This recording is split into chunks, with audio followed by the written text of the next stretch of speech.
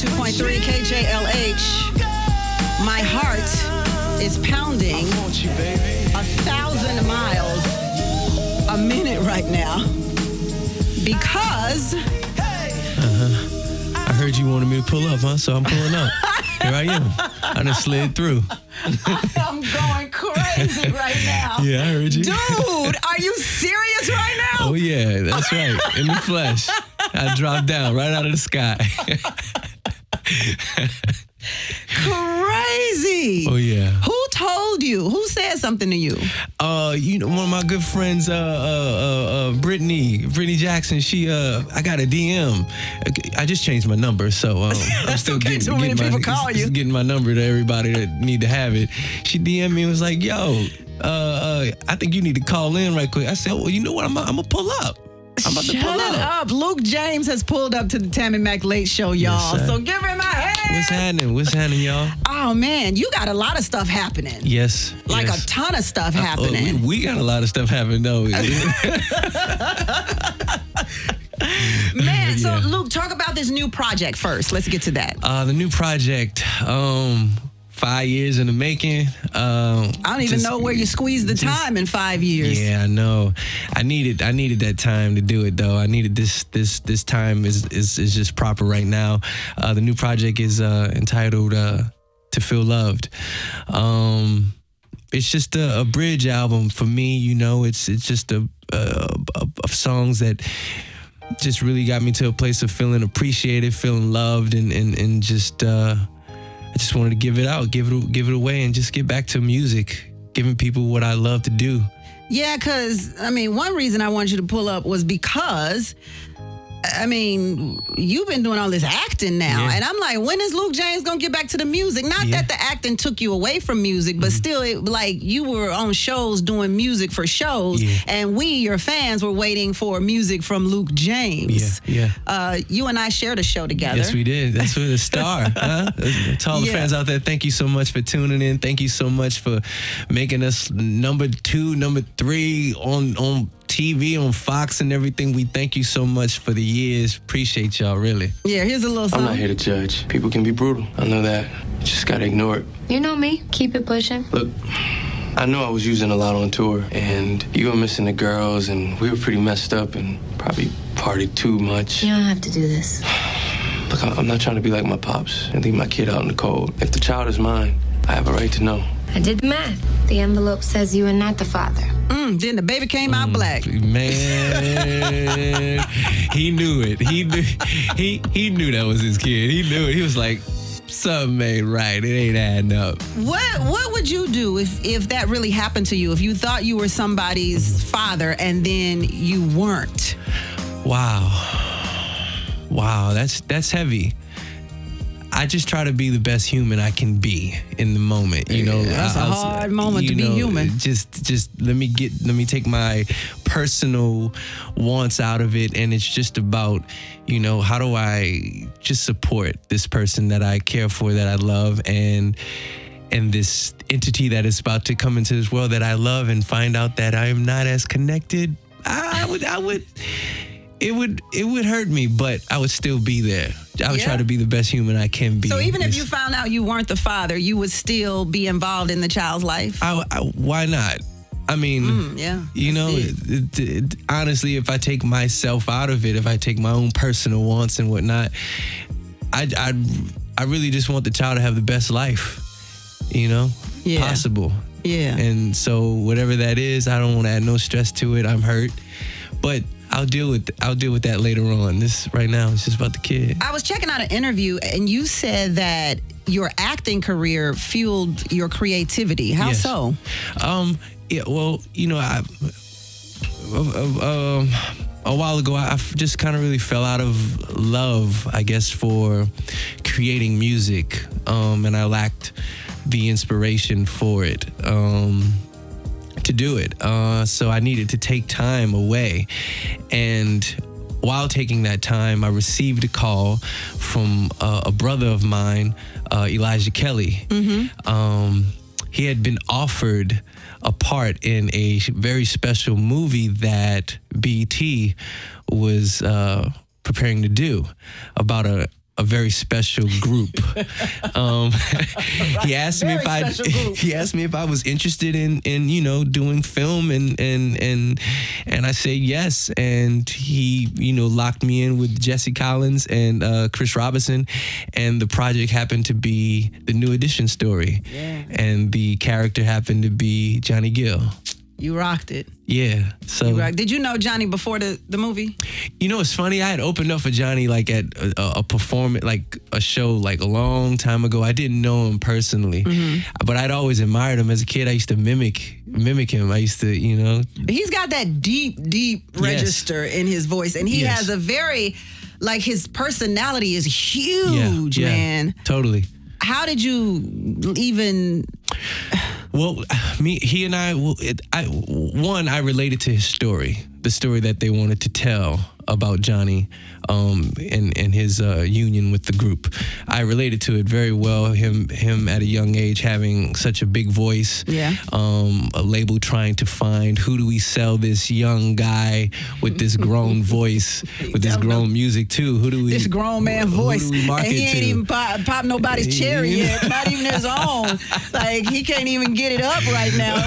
And we over here trying to put him on a kitty bopper. Who do we market his kid to? And I really related to that story, and him just finding his way, and him being a person who can adapt to any situation and still find a way to shine. Yeah. And then also, he's been a part of my life, my upbringing, my musical upbringing. So I took a responsibility. I mean, I guess we all took a responsibility into telling these guys stories, and just making sure that we told it how they really, really believed it to be, and the truth, and just what their fans needed to know. And hanging with him, we only got one time to hang. He was he was having his mother was sick at the time, so he was doing a lot of traveling. So we only got a chance to really have dinner and just talk. And I just had to trust myself. Yeah. And it just panned out that trusting myself. Did you know you were this good? Because, I mean, we've seen you in so much now. Yeah. Literally, I believe more people know Luke James, the actor, than Luke James, the singer. Yeah, we're finding that out now, too. Are you really? Yeah, well, let me help you find that out. It's very humbling. Thank you. I thought everybody would do. I could sing. Okay. All right. That's really you singing? Yeah. No. I don't know. So did you know, because obviously you knew you had the chops to put records out, make music and wonderful, sexy music, but did you know you could act? I think at a time I did, and then at this particular time, closer to this opportunity, I didn't know. I forgot. I think at a time when I first set out to be an entertainer, be an artist and everything, I believed everything I thought I could be. I thought I was. I believed it. And I think, being in the business and just a lot of downfalls and just life taking its toll kind of makes you forget those particular things about yourself, those particular qualities that you don't really have the space to really figure out. So jumping into this film, this opportunity, it sparked, it just woke that inner child up. I'm like, yeah, man, this is you. This was the dream anyway. This is the dream from the get. You just lost sight of it. So the dream was always all of it. Everything. Sammy Davis Jr. Why not? Yeah, why not? Black people magic, completely. We do everything. We can do anything. There's nothing we can't do. We do it all, don't we? There's nothing. So, I know you pulled up on me, and I appreciate that. Right. Yeah. You surprised me, because I didn't even know I had this kind of, like, this is dope. Like, you don't understand how dope this situation is for me right now. No, I appreciate you. But I got a surprise for you. What you got for me? Because the person that we're talking about now is my only celebrity friend. Yes. In Hollywood, literally. My only celebrity. Yo, Hollywood. Yo. Oh, yeah. So Johhny Gill is pulling up too. Yo, JG. I'm right here. Listen, you can't. I'm following you. I'm watching you. We like twins. friends. Man, let me tell you, JG, I love you, man. I love you, man. Thank you so much, man. Thank you. I love you too, man. and I'm so proud of you, man. Let me tell you, I keep an eye on watching what you're doing and seeing how you're moving, and you've been just carrying it, not only just on the film, but I'm talking about off camera, man. You carry yourself with such grace and dignity, and that's a part of something that I live by every day. So I'm proud of you, man, watching you, how you're moving and how you continue to go. So, I just needed to call to tell you, I'm watching you. I got you. You know that. Man. And Tammi Mac, you my only a Hollywood friend I got right here. JG, I love you, man. Thank you so much, man. Like you really, man,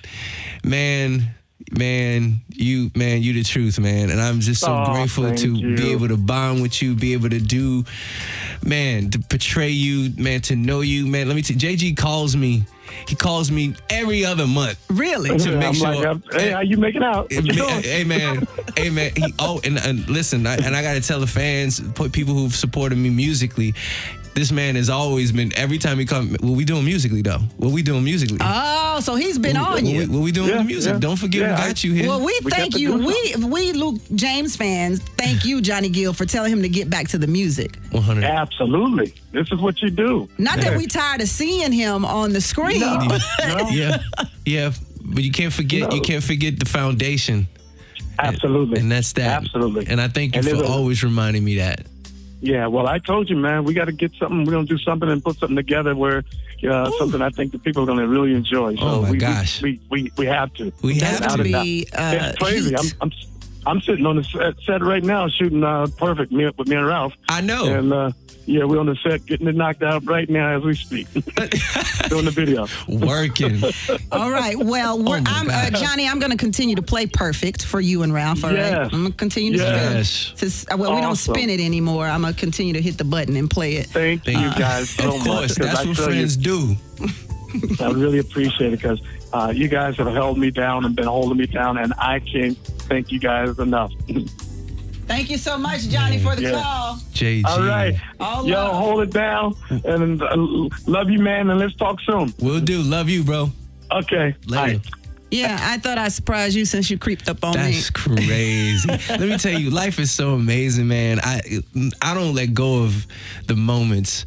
I used to sit in my bedroom or I watch TV. I remember watching New Edition on a BET a special and them talking about everything, and Johhny Gill talking about how artists, he just wondered why artists never really just show love to other artists who came before them and whatnot. And I remember I just held on to that. And I remember I held on to that until having this opportunity to really want to love this guy, man, who deserves all the love. And right now I'm just in this moment is just so surreal for me because I'm on the radio station, you talking about me, you surprising me, I'm surprising you. Life is so amazing, man, if you just keep walking forward, bro. Oh, just keep walking, huh? Just, man, it's always gonna be some waves. Just keep surfing. Oh, okay. So do I have you for at least another 5 minutes, Luke? I'm right here. Okay, so more with Luke James on the Tammi Mac Show. Time out, folks.